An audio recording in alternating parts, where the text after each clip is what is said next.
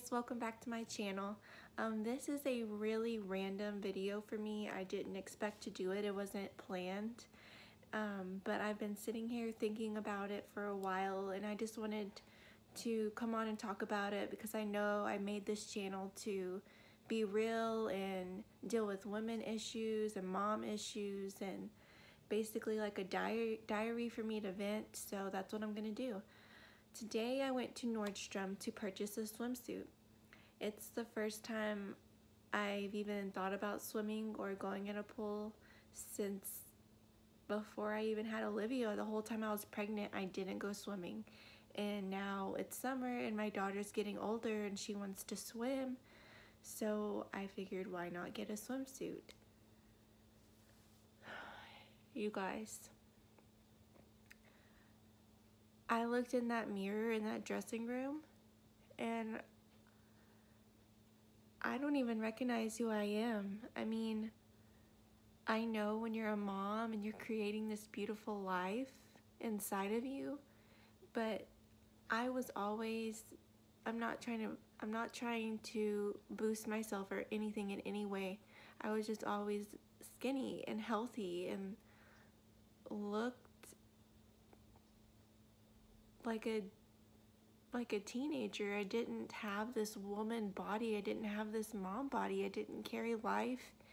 And I wore whatever I wanted without thinking about it. And I put on this swimsuit and I'm really pear-shaped. I know a lot of you say that I'm looking really good, blah, blah, blah. Thank you so much. I appreciate it. I don't mean to say blah, blah, blah, but that's how it feels in my head. Because I see myself all the time. And I'm real pear-shaped, so my body's thin on top and then I just boom. And it runs in my family. That does. It's genetic. It happened that way naturally.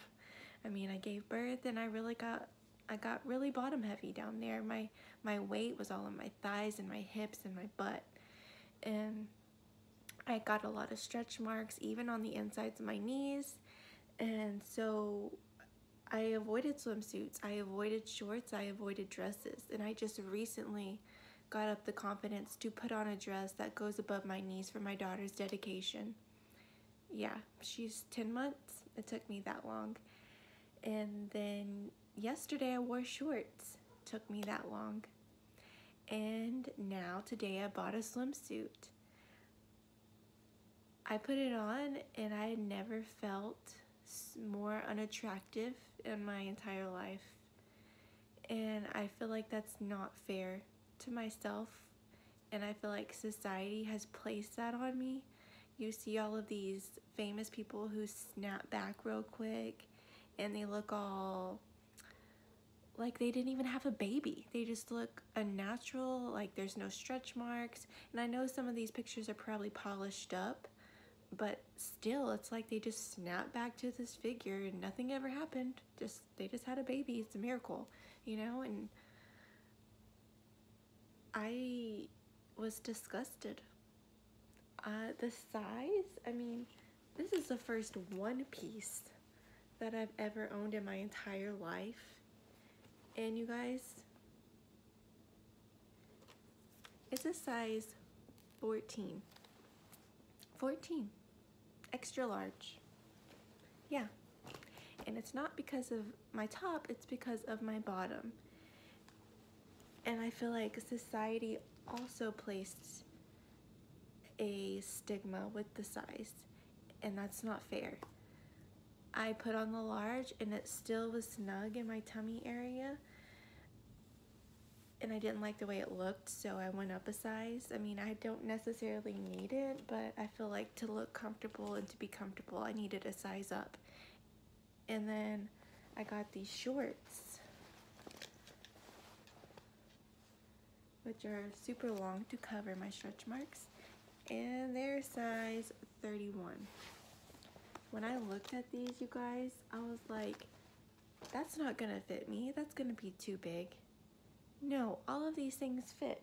And to go with that swimsuit, I got the swim shorts because I can no longer wear just the regular swimsuit by itself. I have to cover up all these other stretch marks that are on my thighs. I just feel like this whole thing, this whole journey of motherhood has changed me completely.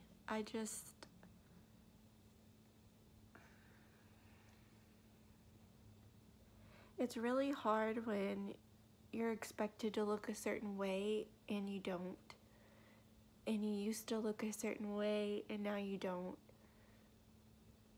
I remember when I first had Olivia, I was 6 weeks postpartum and I was going in for a checkup with my gynecologist, and I was walking out of the doctor's office and there was this older man and older lady, probably late 50s, early 60s, and they stopped me and Olivia and they're like, "Oh my gosh, your daughter's so pretty," and the wife was so sweet, so lovable, and wanted to play with Olivia. And of course I had anxiety about it. I was like, oh god, these strangers are touching my baby, get away, don't breathe her air.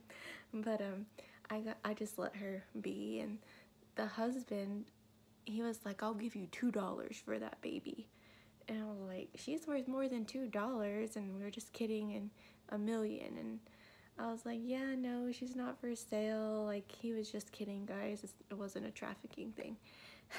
And he looked at me and he was like, "There's no way that baby's yours. That baby's too good looking for you."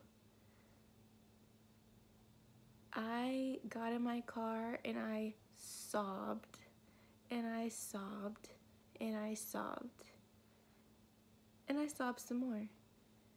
I was already struggling so much with the way my body looked and how much I had changed that has stuck in my head ever since those 6 weeks postpartum. And like I said, Olivia's now 10 months. So when I look at myself, I don't see who I really am, and I don't see what you guys see. And it's a shame that I feel like I have to cover myself up and the life that I created with this body, and I don't know how to overcome it. I don't know how to get out of it. I know that you guys are probably going to say you look great, just be confident, but it goes way deeper than that. And it even bothers me when people are like, "Your baby's so beautiful. She looks just like Kyle. She looks just like your husband." It's like, well, I'm like, you just said my baby's so beautiful and she looks nothing like me. And it always goes back to that one guy's comment. And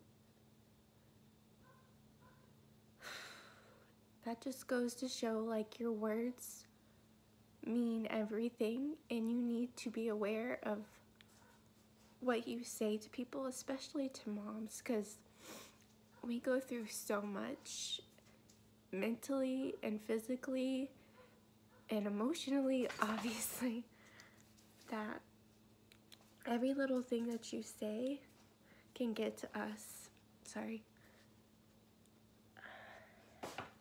Hi, Gracie. Go lay down. It's okay. I'm okay. Go lay down.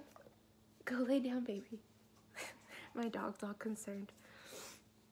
But anyways, this whole thing has just been brewing in my head all day. I made the comment, which I promised myself I would never do, in front of my daughter, even though she doesn't know. I promised myself I wouldn't. I was looking at the short sizes and I was like, oh, I need the fat size. And I hate myself for saying that. I don't want to feel that way about myself, and I don't want to say those things in front of my daughter. Shoot, sorry. So I just feel like if we gave each other more compliments and said nicer things to one another, all of this stuff wouldn't be such a big deal. The body and the way we look wouldn't be such a big deal. It'd be more about who we are on the inside versus the outside. Because I don't want to be that mom that talks about myself and my weight in front of my daughter. I want to place beauty with who you are inside and the way you act and acts of kindness. and that's the role model I want to be for her. But anyways, sorry, I didn't mean to get all sappy and emotional on you guys. I just had a lot of built up emotions, obviously, and I wanted to get them out and to talk to you guys. And maybe some of you can relate with this. If you can, talk to me in the comments. I respond. I like hearing from you guys. I just feel like this always makes me feel better because I feel like I'm talking to my friends. So, thanks for listening. I'm sorry I got all emotional at the end. Well, I'm gonna work on the way I view myself, and I hope that all of you do as well. And maybe we can do it together and work on this together. And yeah, thank you so much for watching. Bye, guys.